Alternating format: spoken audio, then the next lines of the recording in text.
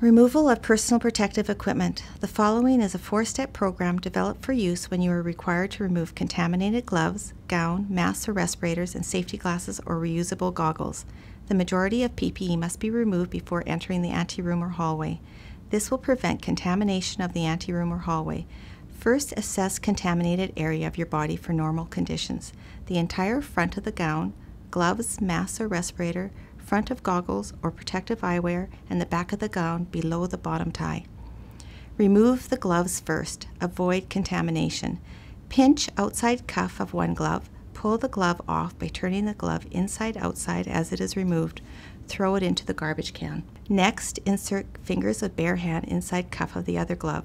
Again, pull glove off inside out and put into the garbage, and then we wash our hands. You need to be careful taking the gown off. You do not want to be near the clean supplies in the anteroom or the hallway with the dirty gown on. You don't want to be on the other side of the bed. You want to be near the door ready to go. There should be Isogel, laundry hamper, and a garbage container there for your use. Untie the top tie, then the bottom tie. Remember, clean to dirty. So reach inside the first cuff and pull your hand in, and with the gown over your hand, reach over and pull that cuff down as well. Continue to pull, remembering clean and dirty. The gowns are a one-time use, so put them into the dirty laundry hamper and wash our hands. The next thing to do is to exit the contaminated area. If the door is closed, you need to open with one hand, go through, and close with the other. Then you wash your hands. This is to decrease the germs on the outside door handle. If you are in an area that has a kick plate, then you use your foot. Never use your shoulder or hip because you are contaminating yourself. These next steps are done in the clean area. First step is to protect ourselves, PPE, so put on clean gloves. When we have 2 free hands, take that wipe out and get it open so that we have the largest cleaning surface available in one hand.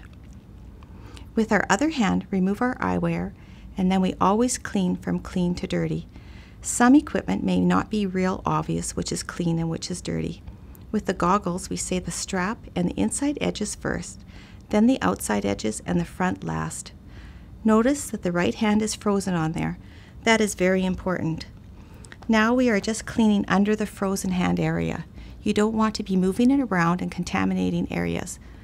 Put the goggles down on a clean surface to air dry. Do not go back to wipe with a paper towel to scrub it dry.